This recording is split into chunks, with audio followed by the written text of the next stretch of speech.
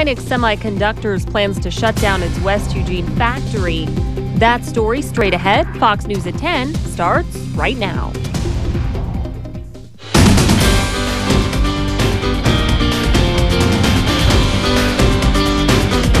You're watching Fox News at 10, Western Oregon's only 10 o'clock news.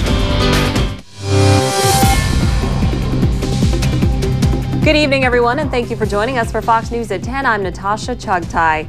More than 1,100 local employees will soon be out of a job.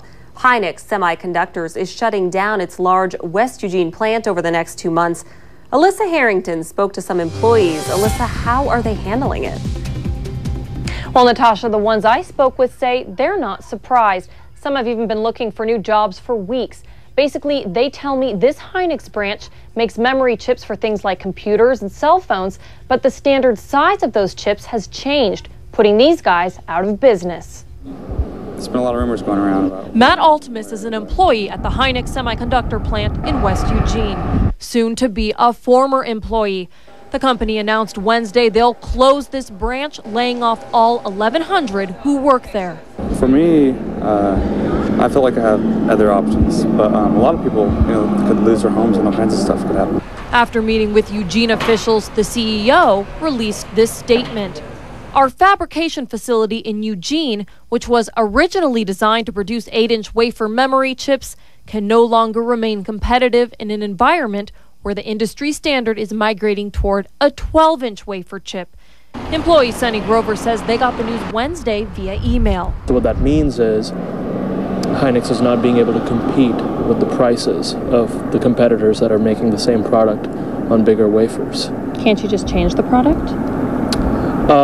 If we had $4 billion. Eugene Mayor Kitty Piercy says Hynix is not sure just what they're going to do with this building, but are in contact with several potential partners. A local job loss of 1,100 at such a huge facility might come as a shock to many in the community. But according to these two employees, not to those who worked inside. Were you expecting this? I kind of was. A lot of people were. It's just the nature of the high-tech industry. Things change, things adapt, things develop, and then the big players decide whether they're going to change or whether they're going to let go. This Hynix branch has been in Eugene since 1997. Tough time. So, Alyssa, what's next for all the employees? Has Hynix offered them any severance packages? Well, Natasha, that's a good question. And those employees you just saw did tell me they were assured severance packages, but don't know the details at this point. They say the local branch will have several meetings next week to talk about the severance packages and also what they plan to do with that building. Fox News, I'm Alyssa Harrington. Lots of layoffs. What do you think about this story? Email your comments to me at the address on your screen. They could be used in our Talk Back segment that airs on Tuesday nights. New details tonight in the investigation into the death of a toddler. 2-year-old Connor Stegner died at Sacred Heart Medical Center on Monday night after falling from a tricycle at his daycare, operated by Jana Bauman. The Lane County Sheriff's Office says an autopsy performed on the toddler indicates he died from injuries sustained from the fall. They say there's no indication of foul play. And in tonight's follow-up story, Molly Blancett sat down with the woman who was caring for the toddler when he fell. Jan Bauman says it started out just like any other day.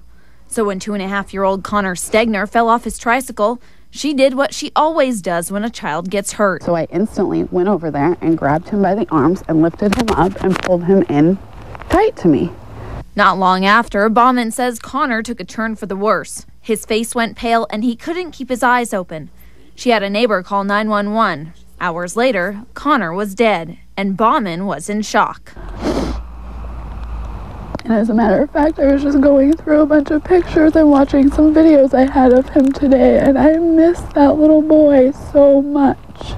She says she did everything right. I called as soon as he showed a sign of a problem.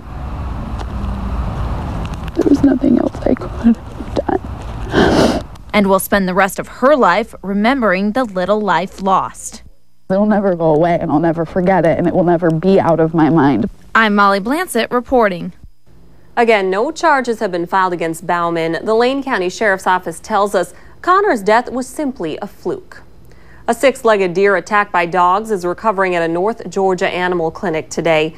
The deer was found Friday near Rome. It had to undergo surgery to repair its wounds. One of its two tails had to be amputated. Veterinarians are now wondering what to do with the animal. They're hesitant about releasing it back into the wild. And a truck carrying bees overturns on a Minnesota freeway. The flatbed was hauling 150 beehives. Each of those holds 30,000 bees. That's more than 4.5 million bees. They swarmed the truck and forced police to shut down the interstate. Special beekeepers were called in to round them all up. The Coast Guard gets its share of mysterious distress calls, but this one is memorable. At 6:13 last evening, a girl who said she was 6 years old said her boat was floating in the water at the Coast Guard Operations Center. Here's a listen for yourself. He's in the water. He's not waking up. That's part of a 7-minute-long radio conversation the Coast Guard had recorded at their operations center with a girl named Kelsey, who said she was 6 and floating in a boat somewhere in Puget Sound. Using some new technology, the Coast Guard was able to narrow down the location of the call to somewhere south of the Tacoma Narrows Bridge. The distress call came over Channel 16, the traditional distress and hailing frequency boaters use. But so far, they are not calling it a hoax. It very well could be, but our policy is to treat all cases as potential or actual distress, and we have to prosecute each case to the fullest until we receive amplifying information that suggests otherwise. Well, could a baseball stadium have a no peanut zone? That's the idea they're tossing around at a Safeco field in Seattle. The stadium will declare 2 sections a no peanut zone for a few games this summer to make the park safer for people with peanut allergies. After being diagnosed with a life-threatening illness, many patients turn to support groups for emotional help. In today's Health Minute, Judy Fortin tells us what they can expect. The thought of opening up and sharing personal details of an illness with strangers may not appeal to everyone, but many people do welcome the reinforcement they offer. I think the major benefit of any support group is for you to be able to say, I'm not alone. Dr. Wendy Lenz says people with diseases and medical conditions who attend support groups suffer less stress, and their pain is often diminished. You can be yourself, you can share your experiences, you can learn from others' experience. Doctors are careful to tell patients with life-threatening conditions that support groups won't prolong their lives. We don't tell people that support groups are going to give them a longer life, but what we definitely can tell them is it will help them to live better. Dr. Lenz recommends finding a support group that offers confidentiality, one where you don't have to talk if you don't feel like it, but encourages you to share. Look for a group where attendance is not mandatory, and if you're not feeling supported, she tells patients to leave. For today's Health Minute, I'm Judy Fortin.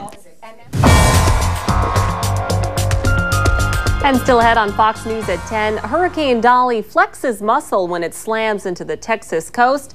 Details coming up, and Kim has your 7-day forecast.